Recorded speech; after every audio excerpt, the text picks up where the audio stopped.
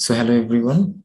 In this session, we are going to discuss about linear approximation. Linear approximation is also known as linearization or local linear approximation. It is also known as tangent line approximation. Okay. So whenever we have discussed about tangent line, you have seen that a curve f of x is in the Cartesian plane, and if we consider a point x1, y1 on this curve, then we can think about a tangent line that is passing through this point. So here we have a tangent line. Let's say this tangent line is denoted by L of x. So we can see that this curve f of x is lying very close to its tangent line near the point of tangency. So if we try to zoom here, okay, so we will see that the graph of this function at this point is looking more and more like this tangent line.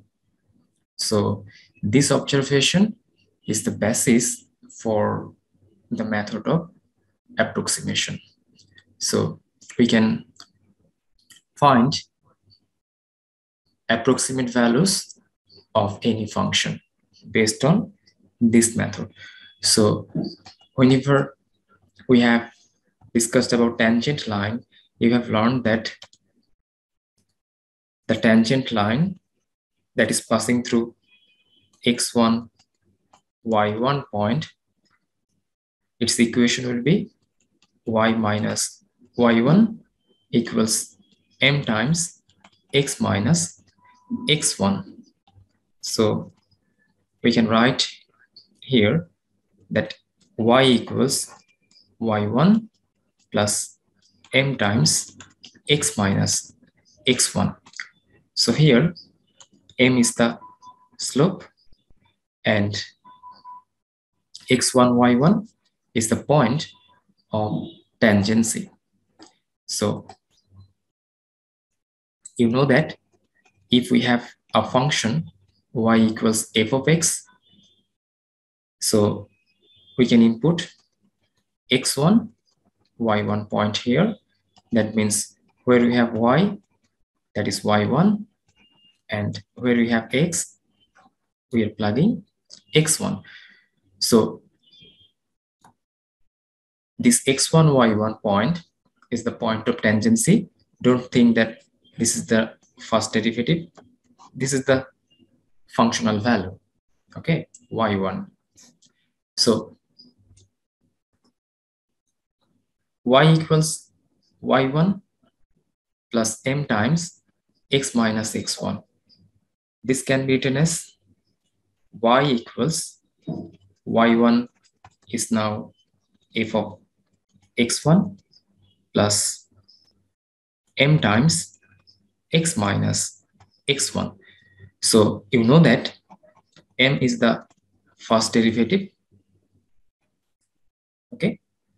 So m equals first derivative at x1. So instead of m, we can write f prime of x1.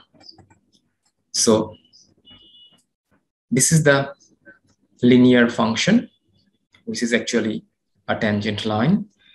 Instead of y, now we can say L of x. We are just considering that y equals L of x because L is the line, tangent line. So that's why instead of y, we are considering L of x. So L of x is equal to f of x1 plus f prime of x1 x minus x1. So this is called the linearization of the main function f of x at x1.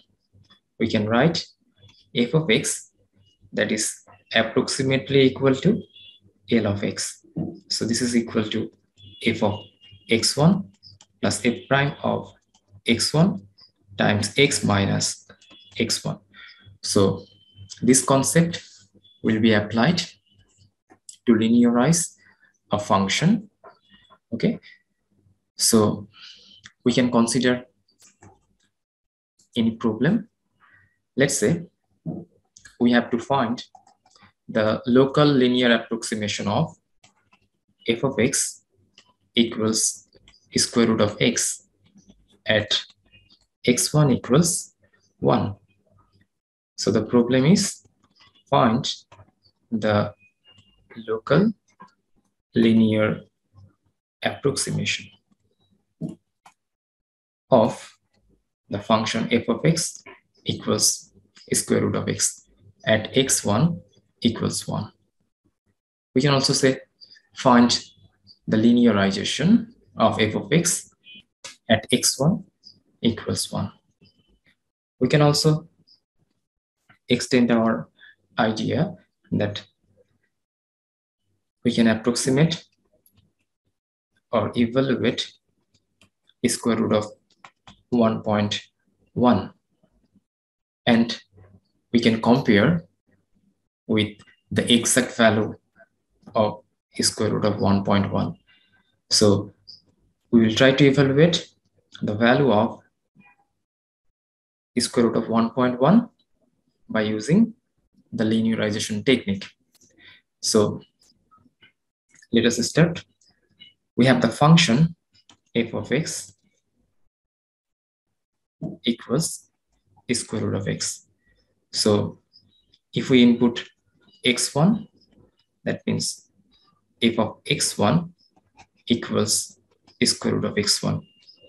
That means where we have x, we are just plugging x1. The linearization is L of x equals f of x1 plus f prime of x1 times x minus x1. So f of x1 is square root of x1 plus f prime of x1. So we need to find the first derivative of the main function.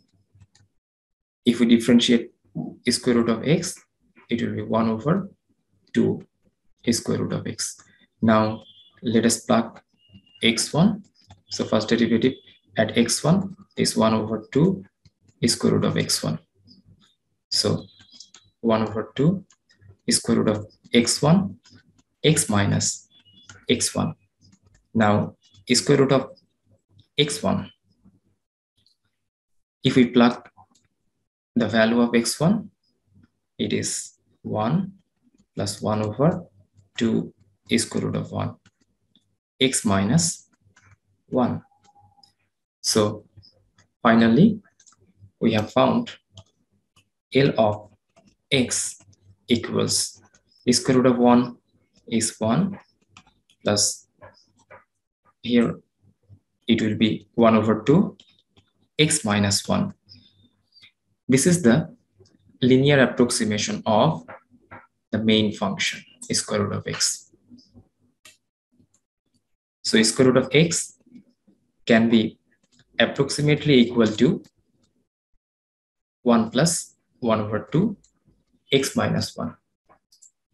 If we have a look on Desmos, then we will see that square root of x, its graph is looking like this one. Now, whatever result we have found, 1 plus 1 over 2 times x minus 1. 1 plus 1 over 2 times x minus 1. So there is a point of tangency that is at 1 point. That means x1 is 1 and y1 is also 1. So we can see that at this point, square root of x, that means this red colored curve and this blue line are looking similar. We can see that the graph of square root of x and this tangent line is almost similar at this point. Okay, so whatever result we will get from this square root of x, same result can be found from this function. So let us evaluate now square root of 1.1. So this is our main format, that is square root of x can be approximately equal to 1 plus 1 over 2 times x minus 1. So we can now input 1.1. Our target is to evaluate square root of 1.1. So it will be 1 plus 1 over 2. In the place of x, we are plugging 1.1. So finally, we will get 1.05. So this is our approximation. That is the approximate value of square root of 1.1. If we now use our calculator, so using calculator, we can also find the value of square root of 1.1. So using our calculator, we have 1.04881. So you can see that whatever result we have found, that is the good approximation. Calculator shows us that the result is 1.04881, but here by using linearization technique, we have found 1.05. So this is a good approximation. That means whatever process we have applied, L of x equals f of x1 plus f prime of x1 times x minus x1 is helpful. So this is helping us to evaluate the numerical values. We can take a look in another problem. So let's say find the linear approximation of f of x equals sine of x at x1 equals 0. So let's say this is part A. In part B, we have to evaluate sine 2 degree. To evaluate sine 2 degree without using calculator, we can use the concept of linear approximation. So the concept of linear approximation, L of x is f of x1 plus f prime of x1 times x minus x1. So f of x is equal to sine of x. We need to find f of x1. So f of x1, that is actually y1, is sine of x1. That means where we have x, we are just plugging x1. So f of x1 is sine of x1. Now first derivative at x1. So f of x is sine of x. Its first derivative will be cosine of x. Now first derivative at x1 will be cosine of x1. So cos x1, and here we have x minus x1. So we can now plug the value of x1. x1 is 0. So sine 0 plus cosine 0, x minus 0.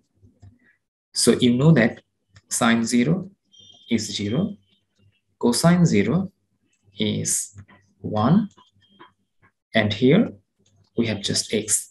So this is x. That means the linearization of sine x is x. That means we can take a look at the graphs of these two functions. You can see that the graph of sine of x is looking like this. And if we just draw x, so you can see that at 0, 0 point where x is 0 and y is 0. That means x1, y1, that is the point of tangency, is 0, 0. So you can see that at 0, 0, sine function and x are looking same. So whatever result we will get from sine of x, same result will be found from this x. So sine of x and x is looking similar here. So now we can evaluate sine 2 degree. At first, let us convert this 2 degree to radian. We know that 1 degree is pi over 180 radian. So 2 degree will be obviously 2 pi over 180 radian, that is pi over 90. Now sine 2 degree. So sine 2 degree can be evaluated from this expression. So sine 2 degree means sine pi over 90. So sine pi over 90 is pi over 90. So it is approximately equal to 0.0349. So using this expression, we have found sine 2 degree or sine pi over 90 radian is 0.0349. If we use calculator, so we can check that sine pi over 90, that is 0.034895. So we can see that from calculator, we have found 0.034899, but using the linearization technique, we have found 0.0349. So again, we can see that the linearization technique is giving good approximation. So this is the way how we can deal with linear approximation problems. So that's all for today. Thank you.